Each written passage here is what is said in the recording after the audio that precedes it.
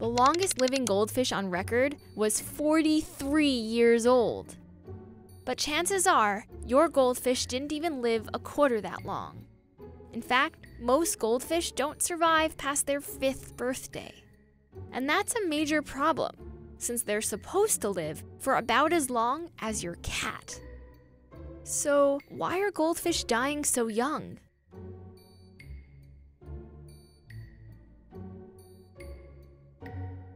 The usual culprit behind your goldfish's untimely demise is, well, poop. You see, goldfish waste contains toxins like ammonia that can burn gills and even damage the brain. In the wild, this isn't a problem. Freshwater lakes and ponds are home to armies of bacteria that break it down into less harmful chemicals. But in your home tank, there's no bacteria to be found. You have to introduce it. And that's where a lot of goldfish owners slip up, because you can't just buy a fish the same day you get your tank. The process of growing bacteria takes patience. First, you'll need to remove chlorine from your tank water using a conditioner. Chlorinated tap water is fine for you to drink since it kills off germs. But it's not so great for the bacteria you want to cultivate. Once you've created a safe space for the bacteria to grow, they'll come from all over. The air, the outside of the tank, and any rocks or plants you stick in the tank for decoration. You can also buy commercially sold bacteria cultures grown in labs. After that, all they need is dinner. Fish food will do. As the food breaks down, it releases ammonia for the bacteria to eat. And finally, you wait. For a while.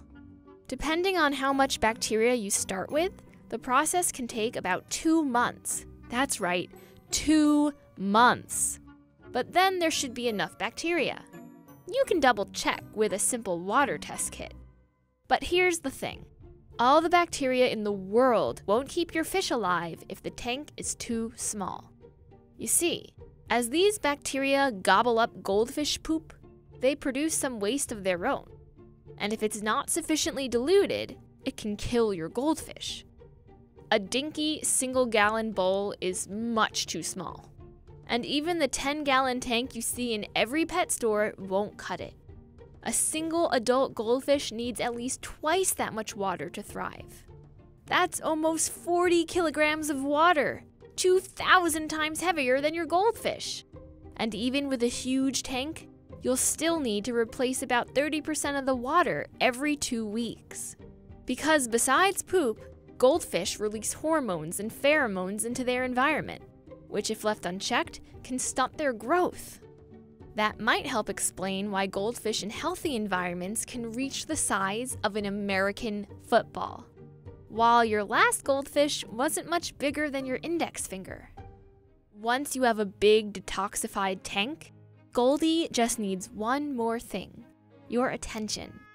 Because you're not swimming in the tank with her, it's hard to notice if something's wrong with, say, the water quality. So oftentimes, new goldfish owners don't realize anything's amiss until it's too late. And common diseases like fin rot, white spot disease, and fungal infections have already taken hold.